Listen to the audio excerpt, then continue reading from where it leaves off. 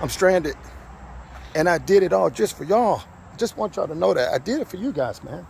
I just ran out of gas. And, you know, I like to do these kind of tests. And I know what some of y'all Honda Monkey owners are going to say. You're not supposed to run it all the way out of gas, Charles. Believe it or not, I actually know this. I used to be involved in the racing community. We run cars out of gas all the time when we qualify these cars. And I'm not saying you do it. I'm just telling you, I'm doing this for y'all. But anyway, the last time I did it, I got 160 miles before it ran out. This time, and I'll show you guys if y'all can see it on camera here, we got 155 miles on a full tank.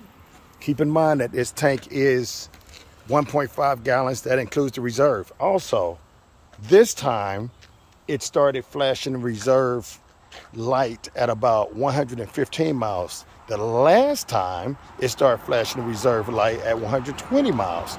So what is consistent is you got exactly 40 miles left once that reserve light starts to flash.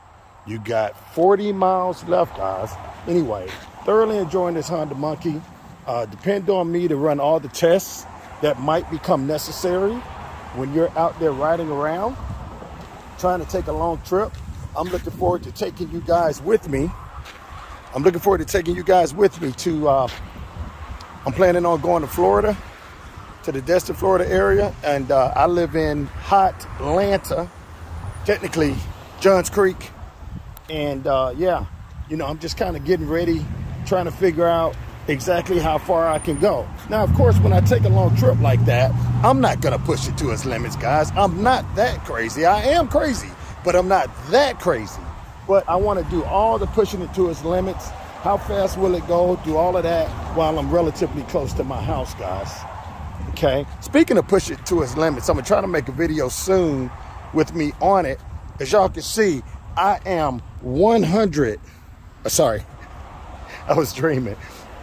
240 pounds of American cheesesteak.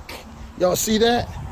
And I still get this Honda Monkey consistently up to 56 miles an hour on a slight grade uphill in 5th gear.